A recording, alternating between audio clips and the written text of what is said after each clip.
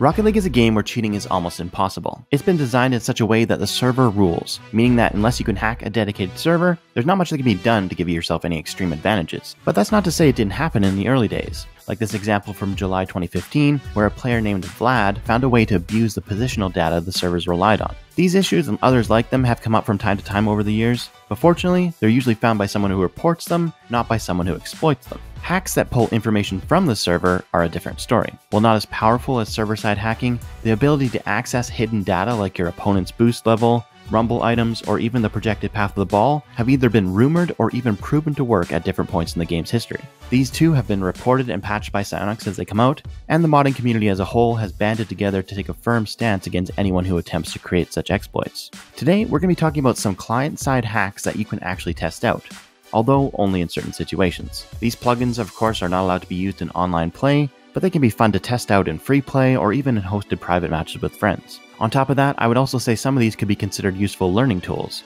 And for you console players, I know it sucks to talk about mods you can't use, but I haven't forgotten you, so we'll be touching on a couple hacked training packs that you can make use of as well. Alright, let's get started.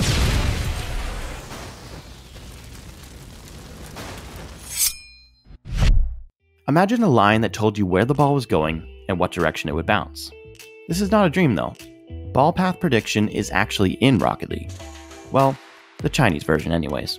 But you too can experience this crutch by way of the Predictator plugin for BakkesMod. It's usable in both free play and custom training packs, and while it's fun to play around with, I would also say that it could be a valuable training exercise, especially for newer players that are trying to line up more complicated shots and redirects, or just understand bounces better. In fact, after watching some of the Chinese Rocket League footage, I would argue that ball prediction in the lower levels could be a great help to those that are just starting out. One of the biggest hurdles of getting and keeping new players is the steep learning curve of this game.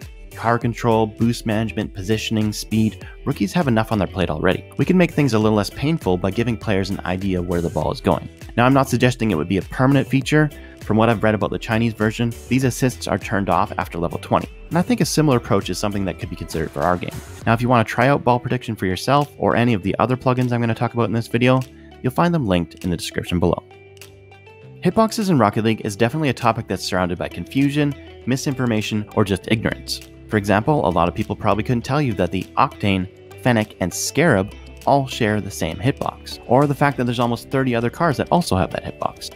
With the hitbox plugin, you can see just how each car and hitbox matches up. This is useful for understanding how your car contacts the ball, and can also give you answers in regards to issues you have with your game. For example, if you're a Dominus user and often have the ball pass just in front of your car when you go for an aerial, well, the hitbox plugin can help you see that you need to start adjusting your aim to account for the fact that the visual model is actually larger than the hitbox in the front. This plugin also works in replays and can show you why someone hit the ball before you, or how that car managed to get a demo. Understanding how hitboxes can both extend past visual models, or how a car can have areas with no ball contact, is some useful knowledge to have that the game usually keeps hidden from you. With every new car or DLC, a question a lot of people have is what hitbox is it and how well does it fit the visual model? With the hitbox plugin, you can get those answers instantly.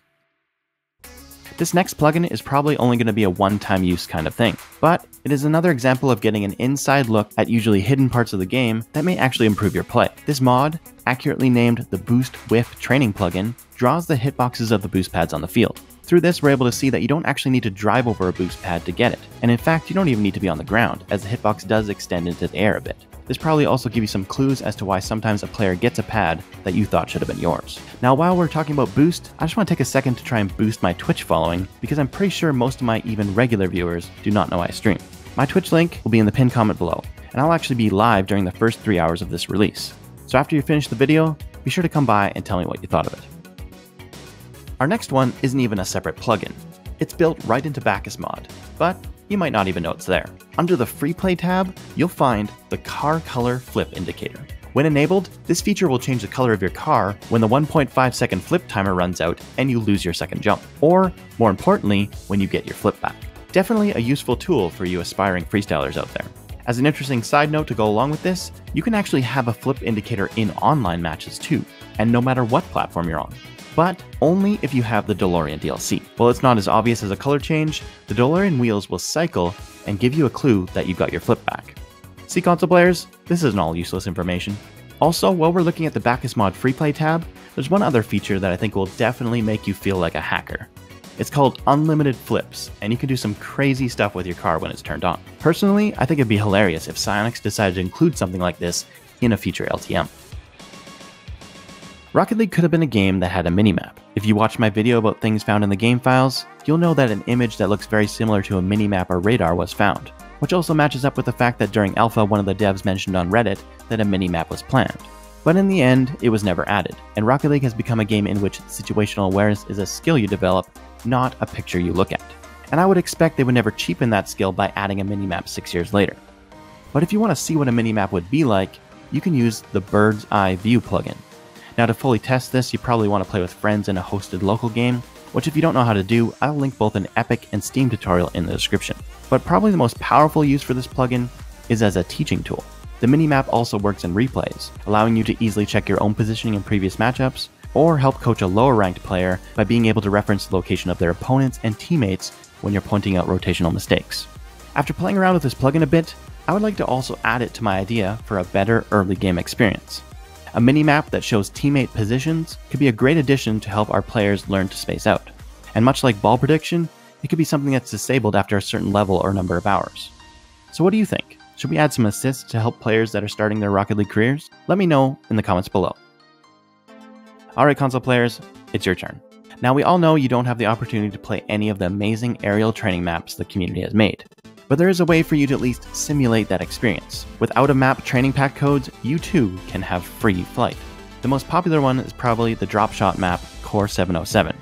The structures on the outside of the map don't have any collision, but you can at least pretend and practice your aerial control as you navigate through them. For a more visual experience, you could go to Neo Tokyo, though sometimes it can be a little tricky to find your way outside some of the invisible walls. I was also recently sent a code for the new map Deadeye Canyon as well if you'd like to try and fly around there.